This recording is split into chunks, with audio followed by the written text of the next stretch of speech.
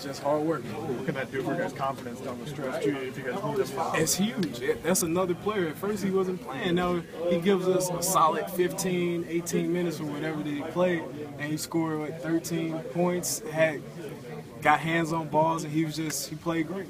I feel like, Austin or Charles was going to miss. I mean, they're making everything. I want them to shoot every time. I want to shoot every time. But, that's like they've been working hard in practice. And, even though Bugs haven't been getting playing time, he's been coming to practice, working hard every day, pushing everybody else.